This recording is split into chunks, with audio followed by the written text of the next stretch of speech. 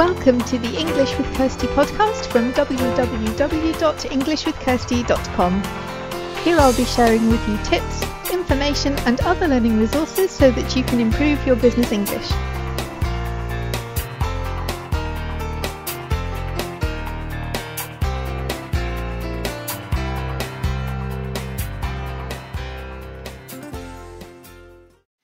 Hi and welcome to episode 175 of the English with Kirsty podcast.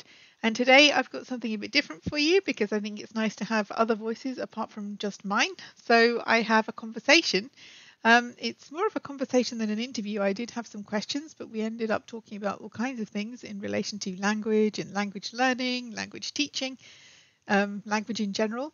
So I was talking to Gabriel Clark, and he'll introduce himself when we get onto the conversation. But this conversation did get quite long, so I've broken it into two parts. So this is the first part, and it does end quite abruptly, but that's because we were in the middle of the conversation. So here, when it ends, it will begin immediately afterwards in the next part. So that's why we stop where we do, because then in the next part we'll move on to the next question, but that'll be next week. So if you want to have a look at the show notes, and we mention a link to one of Gabriel's episodes. So if you want to see that, you have to go to the show notes page, which is englishwithkirsty.com/podcast/episode 175. So I hope you enjoy this, and the second part will be coming next week. Welcome to the podcast, Gabriel. I'm glad you could make it today, and thanks for joining me. Thanks, Kirsty. It's good to be here. Yeah, well, I mentioned you to anyone who reads my newsletter. They'll know about your new podcast because I put it in the newsletter. But maybe for anyone else, you could tell us a bit about who you are, what you do. Yeah, certainly. Yeah. Okay, so I'm Gabriel Clark. I'm the Clark in Clark and Miller. So we run a sort of website that has a blog with lots of free sort of English lessons, covering all sorts of areas, sort of grammar, vocab, learning strategies, that sort of thing. As you just mentioned, we've recently launched a podcast, which again does sort of lesson-y stuff, but it also does sort of interviews with teachers, language experts, and that sort of thing. So we have a sort of two-tier thing happening where it's like lots of stuff just to learn English, but then there's lots of stuff to get under the skin of language and language teaching. I'm a teacher. I'm a teacher trainer. I do a lot of writing. I'm just a general language geek, I suppose. Linguistics, language teaching, that whole area, anything I can get my hands on with that, I do. Yeah, I think that there are quite a few podcast listeners who will relate to that, like whether they're language learners or just generally interested in languages. I've certainly always been interested in them. Which languages do you speak, or which languages are you learning? Well, okay, so I'm actually quite a reluctant language learner, I'll confess. But I've learnt Turkish to a pretty high level. And I've got smatterings of a smattering of Bulgarian and a lesser smattering of Russian as well, but really just only the basics. It's Turkish that I really took up to like a proper communicative level. And what was your motivation for that? Why were you interested in Turkish? Because I was living there. And yeah, that helps. It's pretty, it was a pretty strong motivator. It's a country. It's not like going to the Netherlands. A lot of people don't speak English. Lots of people do, but a lot of people don't. And also, if you're living in a country, you got to learn the language to some level. And I really took it far with Turkish. I got really into it, and I got to quite a high level. It felt good when I was sort of realized I was better than most of my friends who were also learning it, and it felt good, and that motivated me to do it even more. yeah, exactly. Yeah. And how did you find that people responded to you? When you showed them that you could communicate in Turkish, did that help you to make friends or to do business? Or yeah, certainly. Do you mean Turkish people? Yeah, native or speakers Turkish or first other language people speakers? in Turkey. Yeah. Mixed. I think it's interesting. Most people are sort of quite impressed because they're not used to hearing people speak Turkish well. Occasionally, I don't know. Sometimes Turkish, like a lot of people in Turkey, can be very like honest and direct about certain things. So if you're having a bad day, when you're having a bad language day and you can't get your thoughts out properly, and you're just some days you're good at your second language and some days you're not as good as you usually are. And if you're having a bad day, I've had people just say, oh, your Turkish is very weak. And things like that. Yeah, it's like, okay, bit rude, but that's okay. It's only rude for me. It's a cultural thing that he was just being honest. But it helps. It helps make friends a lot, but I found it very easy to make friends anyway. It's a very friendly place. I wasn't actually doing business at the time. I was just sort of working. It helped me with my lessons, though. As a teacher, it gave me a lot of leverage, I think. Not in a negotiating way, but in the sense that I understood what kind of mistakes my students were making. I understood sort of the reasons they were making mistakes that would have otherwise have seemed like illogical. And also, when you're in a classroom of like 15 or 20 or 25 students, and especially if it's a lower level, there'll be a lot of Turkish speaking going on. And you can sort of, if you understand what they're saying, even if you've decided not to use the language in the classroom, you can still understand what they're saying and you can still be kind of involved, and it reduces the barrier between the teacher and the students. And that's quite valuable because you want to be as close to the students in an intellectual way as possible. So that helps for that too. Yeah, I think some of the psychology as well, both for understanding the students and for content. If you're someone who writes blogs or does podcasts, like for me, some of my ideas for episodes have come from things that have happened to me as a learner. Things that I've learned, what do you do if somebody is unkind about your English? Or because generally people I deal mainly with German speakers, and generally people are very complimentary, but sometimes, as you say, it's always when you're having a bad day and then someone picks up on it and makes your day even worse. But what do you do about that? How do you turn it around? And certainly being a learner, I think enables us to understand how learners feel at times when things maybe aren't going so well. I think that's really vital. This sort of being a good teacher requires a lot of empathy, I think. And if you've gone through the struggle of learning a second language to a reasonable level, you can then easily empathize with your students. And that, I think, will just make you a better teacher. It'll make you more patient as well, for a start. But also you have an appreciation for the struggles they're going through too. And that's good. that helps you improve and become better. Yeah, I think there's a caution with that you certainly understand people who learn in the way that you do.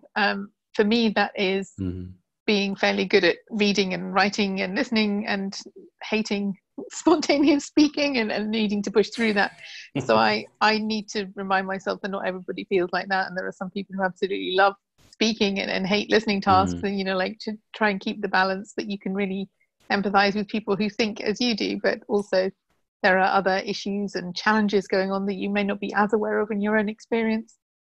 That's a really good point, isn't it? Yeah, it's easy to sort of project your own experience onto others when they're having a different one. Yeah. Yes, that's true. But generally, I have never lived in Turkey, but I speak Turkish as well, and I've let it lapse, and I'm trying to do something about that at the moment. But I've always had a really amazed kind of response generally. If people don't expect English people generally to speak Turkish, and so people have been quite positive about that. Maybe not as used to hearing other people trying to speak their native language. And I think as an English speaker, you, especially if you're living or have lived somewhere like London, you hear lots of different varieties of English, and that's great.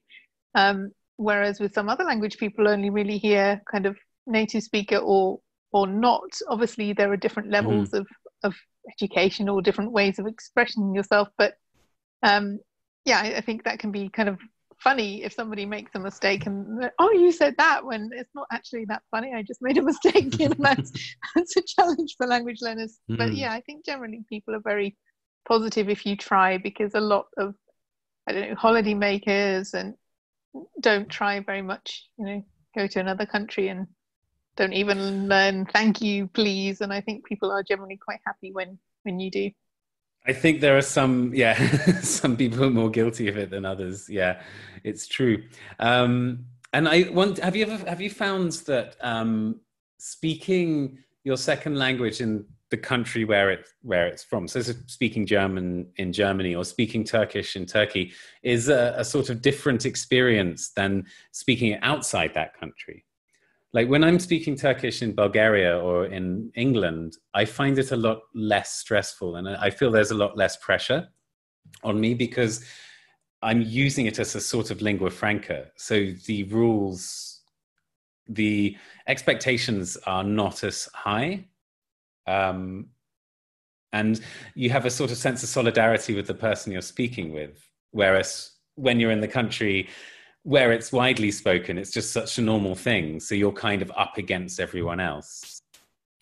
Does that make sense? That's an interesting way to look at it. I haven't thought about it like that, because I always put myself under a ridiculous amount of pressure wherever I'm going to speak it. And then, and even if I know that the person speaks English, I will struggle to the to the bitter end to try and get this thing communicated in Turkish, which isn't a good way to be. But yeah, it's true. Like if you know there's a much higher chance that the person will understand you, that you don't need to feel as much under pressure. Yeah. But most of what I've done with Turkish is after I went to Turkey, so I haven't actually been back to Turkey since I started learning. So maybe go into the deep and find somewhere where there are no English speakers, because that's a really good way to learn. I had a German friend when I began learning German who didn't speak any English. I think she may have had some at school, but it was a while ago and she'd forgotten it and didn't really like it very much anyway. So we couldn't communicate in English. And even as a beginner learner, that was really good for me, because I knew I had to try. It's too easy to slip back into English if things are getting difficult. But I knew that if I didn't try to explain this thing in German or to use other words, if I didn't know the ones I needed, we would just be sitting there drinking our coffee in silence, and it would be a really rubbish friendship. So, yeah. Oh yeah, that's putting yourself under immense pressure. And I know. Yeah, I take my hat off to you for that, because that's not easy. Yeah, that really is not easy. No, but cool. Yeah, it makes you think, it makes you learn. Yeah. Yes. So in terms of tips then, could you give us 3 tips or 3 things that have helped you to learn a language, to develop a certain skill, things that you learned and that would help others? Yeah. All of these relate to language learning for sure. I got 3. I got one that was quite specific for me, but if it works as well for other people as it did for me, then I'm going to recommend it for sure. One's a typical cliche example, but there's a cliche for a reason, and there's something else that's a bit more independent. So the first tip, I'm introducing the tips. The first tip is reading Tintin for me was a tremendous help. I don't think anything, well, apart from, just being in the country and communicating with people, but in terms of sort of self-study, in terms of things I had control over, reading Tintin was maybe as much help for me as almost everything else put together. I don't know what it was. I love Tintin. It was something I'm kind of passionate about. I was brought up on Tintin, and it's conversational, but it's not too informal like a lot of other like comics and graphic novels can be. So when language gets very informal, it gets quite difficult. So if you're at sort of pre-intermediate or intermediate level, you may not be quite prepared for like deeply informal language. So Tintin kind of doesn't really go there. Yeah, and I, for me, being able to see what's happening as well, like to take the pressure off as well, and I could sort of relate what's happening and what's being said a bit more. And I picked up so much. I picked up so much vocabulary. I picked up so much grammar, and just phraseology as well. Just there are so many grammatical structures and words and phrases that I know now very well in Turkish, but whenever I use them, I'm straight back into that Tintin book. It's like, oh yeah, that's Tintin and the Black Island. So it reminds you, it's something that makes sense or is relevant to you, so it helps it to keep in your brain for when you need it next time. Yeah, because we learn best when we only learn really through association. Learning is just a complex process of making associations with things. And yeah, Tintin just gave me very strong associations. And was that things that you'd read before in English, or was it new material but that you knew you liked it? Mm-hmm. Do you mean Tintin generally, or like the specific books I was reading? The specific ones you read in Turkish, had you already read them in English before, or was it new in that? Some of them were new, some of them weren't. It was a mishmash. It was about what I could find and what I could get my hands on. It was down to what was around. I couldn't just get like any Tintin book. So yeah, I just got one whenever I could. Okay. Yeah. But yeah, I was just saying, if for other people it isn't that. I mean, I can't really talk about comics and graphic novels because I can't read them. But I mean, if that is definitely a good tip that I've never used before on this podcast, because most of what I talk about is from my experience. But yeah, that's really good. And I guess it kind of breaks up the text as well. It's not like a massive block of text because you've got the images as well. Yeah, I think that's what helps it. And I think it lowers the affective filter. It makes you a little less anxious because you're in this sort of world that is sort of quite comforting. And yeah, I mean, visuals aside, it might also just be a deep sense of nostalgia that was also making it really easy for me to get through a lot of material. Your childhood, yeah.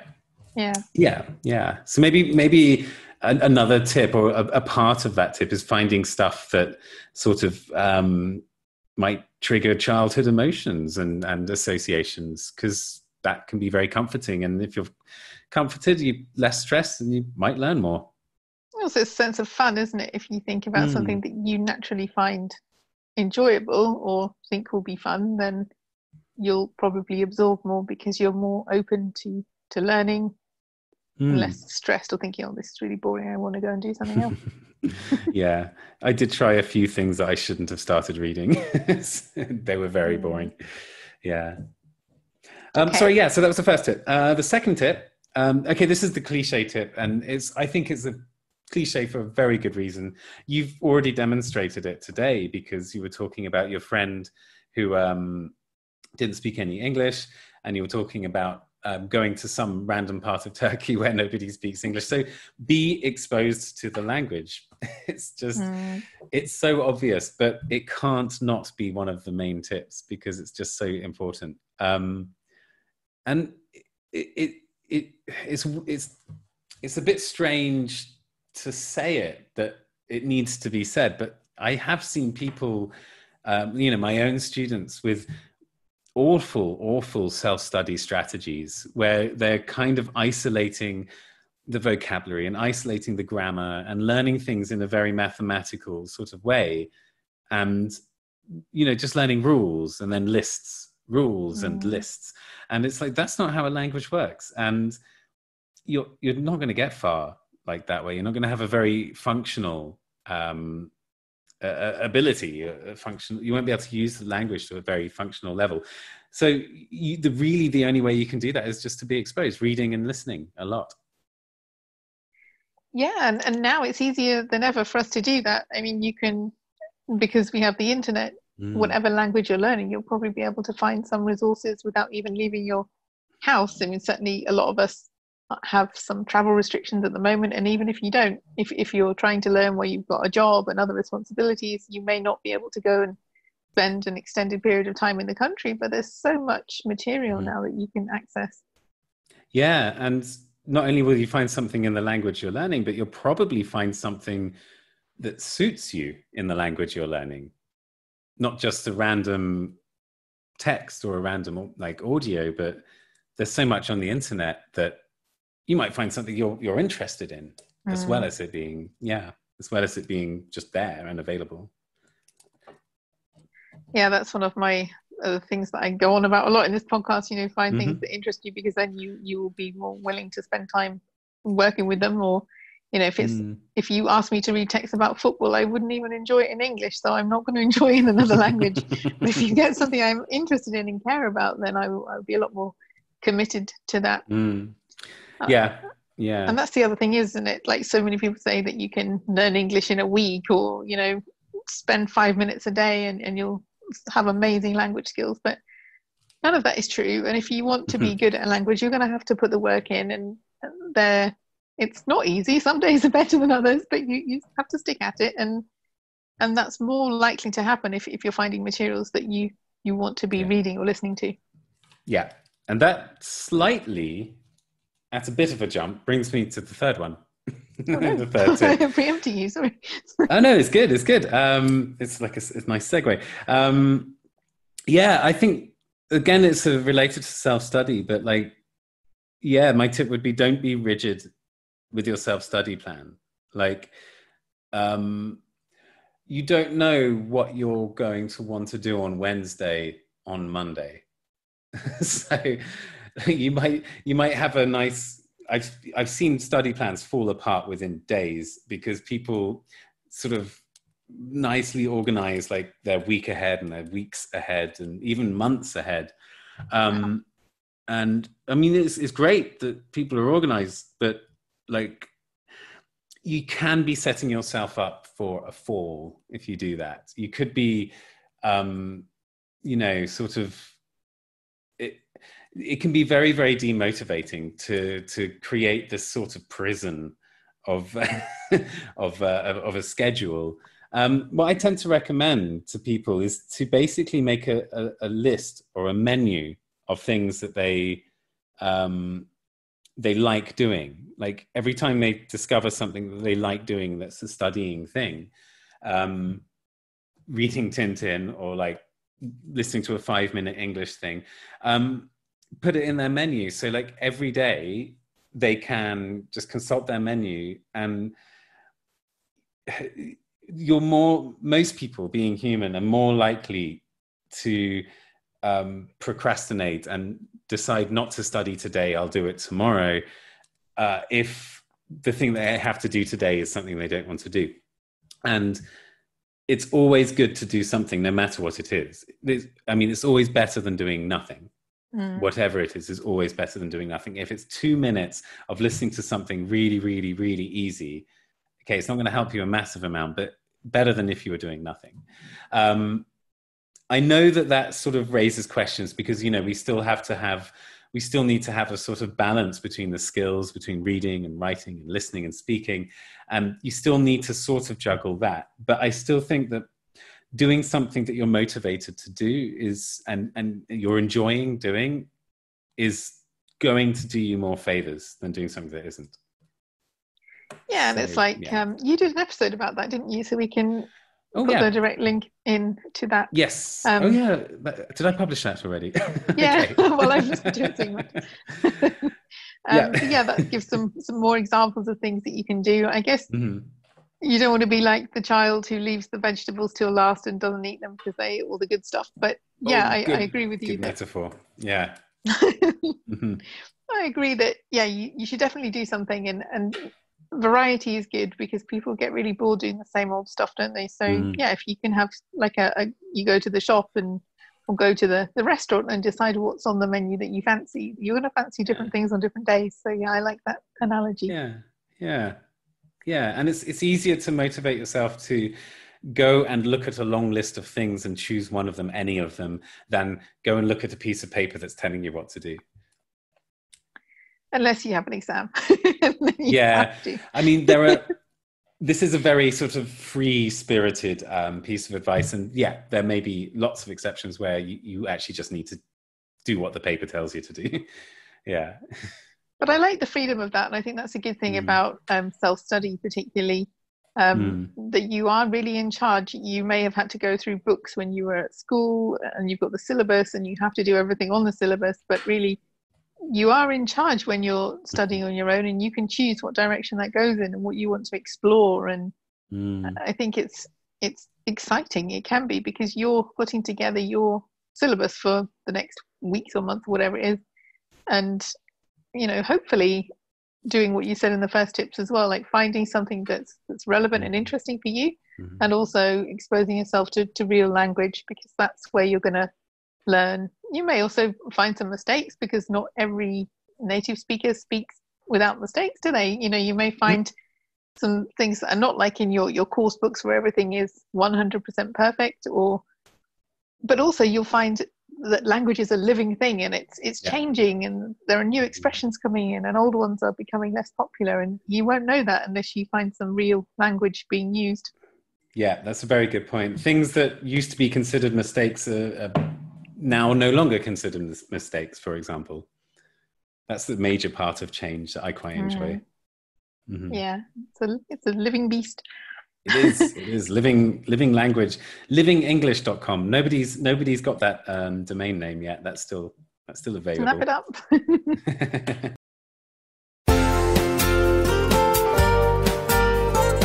I hope you enjoyed this episode of the English with Kirsty podcast. If you have any questions or comments, my email address is kirsty@englishwithkirsty.com, or you can go to www.englishwithkirsty.com/podcast, where you'll find information about the individual episodes.